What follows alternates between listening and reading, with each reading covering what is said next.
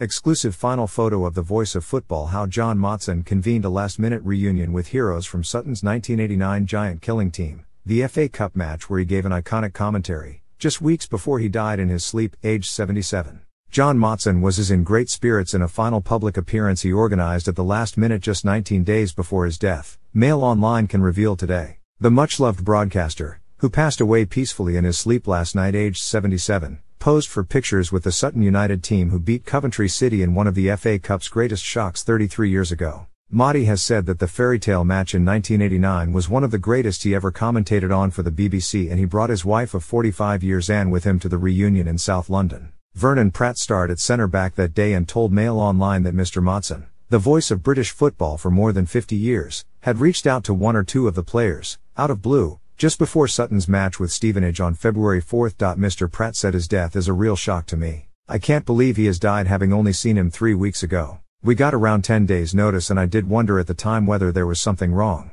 But when I saw him he seemed fine, a bit sluggish maybe, but he was 77. I'm now so glad I went. He was the voice of football in Opos. After standing on the pitch they had a lunch together, enjoying a meal, wine and sharing memories of the match. He was having a great time. It was wonderful to see him. I chatted to him for 10 to 15 minutes and we sat at the same table, Mr. Pratt said. He was a little slower than before and his memory was not perhaps what it was. Once I introduced myself he immediately remembered me and recalled how I had Cyril Regis in my pocket in Opos. He added he meant a lot to me and millions of other people. I got text from our captain to say that Motty wanted to come to the Stevenage game and meet us. And of course we dropped everything to be there. It's tragic news in Opos. The world of football is in mourning today. Motty, as he was best known to his millions of fans, commentated on more than 2,000 games on TV and radio, including 29 FA Cup finals, 10 World Cups and 10 European Championships for the BBC. The broadcaster, a fixture of Match of the Day for 46 years, was beloved by generations of football supporters who are mourning his death today, just 96 hours after the passing of World of Sport anchor Dickie Davis. He was married to wife Anne for 45 years, with the couple having tied the knot in 1977.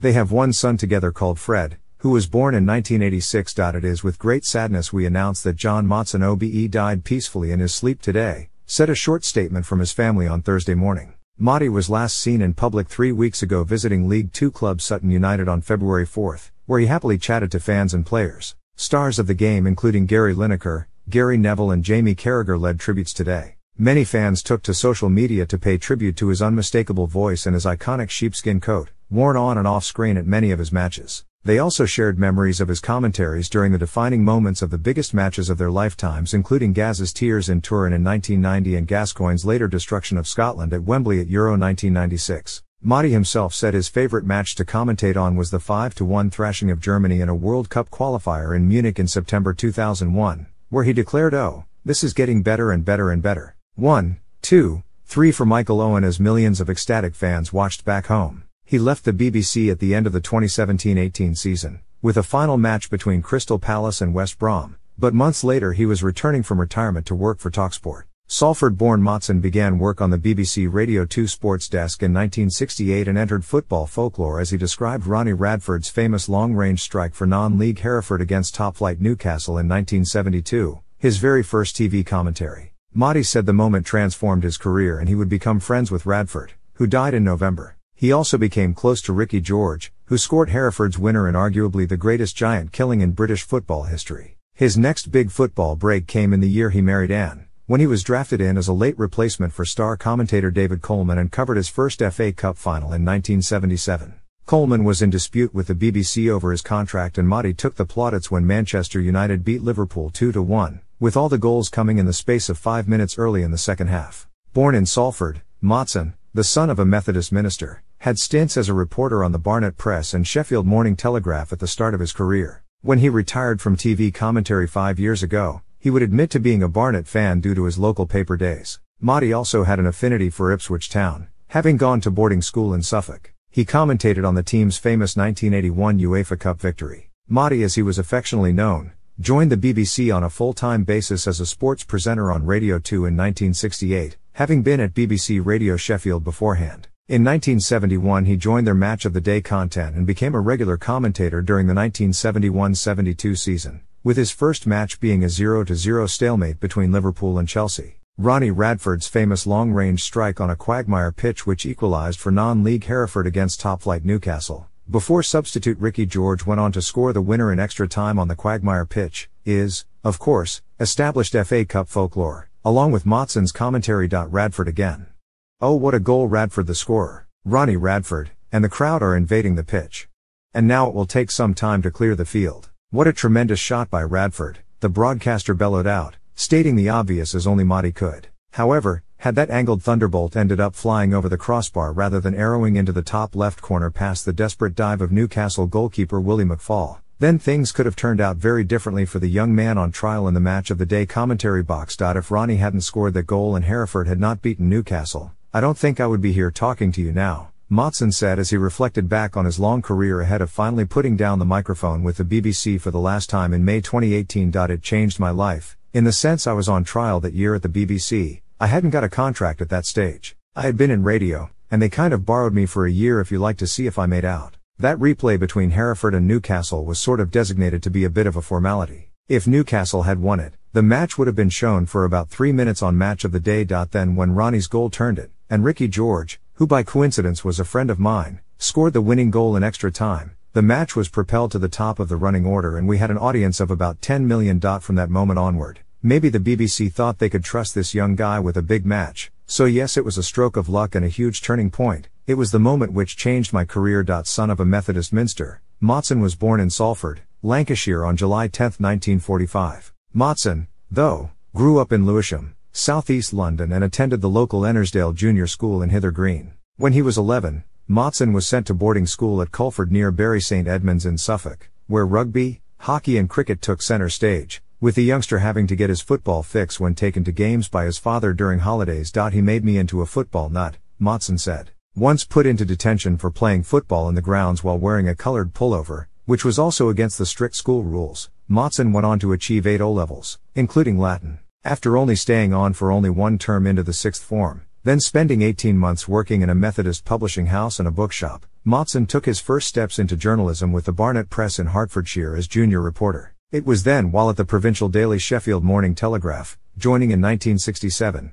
where Motti would almost stumble into an opportunity to test himself behind the microphone. In the still early days of the experimental local radio, BBC Sheffield looked to utilise regional newspaper reporters in their broadcasts. Motti took to it like a duck to water. The same, though, could not be said of his match reports for the newspaper. One night when I was sitting on the sports desk at the newspaper, I saw a senior sub-editor screwing up his face as he read my copy, Motson said in a 2008 interview with The Independent. After some time, he said, "John, on the evidence of this copy, I really think you should try the world of the voice rather than the written world. Rather than take it as a knockback." Motson made the most of his newfound skill set. Motson would also cover 2 Olympic Games, in 1972 and 1976, commenting on Greco-Roman wrestling, as well as sitting alongside Muhammad Ali at the Albert Hall in December 1974 for Joe Buhner's heavyweight title clash against Santiago Lovell, which was over inside 2 rounds. Drafted in as a late replacement for David Coleman, who was in a contractual dispute with the BBC, Motson covered his first FA Cup final in 1977 when Manchester United beat Liverpool 2-1, all the goals coming in the space of 5 minutes early in the second half. A unique take on the beautiful game,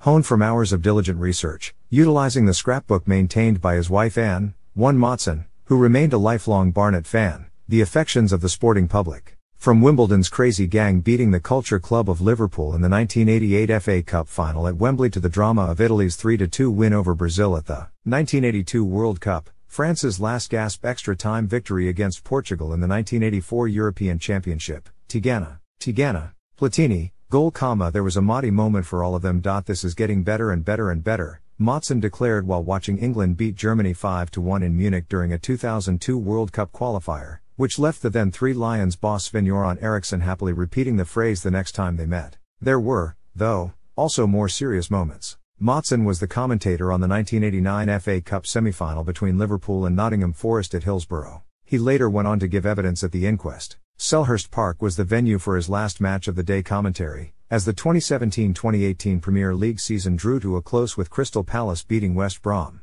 Afterwards, Motson went on to collect the special award by BAFTA, back at the Royal Albert Hall, in recognition of his distinguished career in broadcasting, which was swiftly dedicated to all at the BBC Sports Department who had helped him along the way. We will miss John Motson. His voice will always be ringing in our ears, Football Focus presenter Dan Walker posted on Twitter, summing up the sentiments of the nation. Motson, awarded the OBE in 2001 for services to broadcasting, returned to work for a spell at TalkSport and also provided voiceovers for some football computer games. He is survived by his wife Anne and son Frederick. Ricky Villa goal, Tottenham 3-2 Manchester City, 1981 replay one of the most iconic cup moments I commentated on, Motson says. Few would argue against it being one of the greatest ever goals in a final as Villa jinked his way through the City defence to win the competition for Spurs. Steven Gerrard's equaliser, Liverpool 3-3 West Ham, 2006 Liverpool were heading for defeat until Gerrard, their captain Marvel, popped up with a screamer from distance to send the match to extra time before the Reds triumphed on penalties. Keith Houghton's diving header, Spurs 2-3 Coventry, 1987 This goal is described as one of the greatest goals in one of the greatest finals. With Coventry trailing 2-1, Houghton flew through the air and headed the ball home to equalise and his side then triumphed in extra time. Trevor Brooking's winner, West Ham 1-0 Arsenal, 1980 Brooking was the fastest to react as he turned in a Stuart Pearson strike that had flown across goal in the 13th minute. West Ham held on to win the FA Cup for the third time. Motty's first cup final as a commentator, Liverpool 1-2 Man United, 1977 All of the goals in this titanic clash between the two arch-rivals came within 4 minutes in the second half. Jimmy Greenhoff scored the winner for United.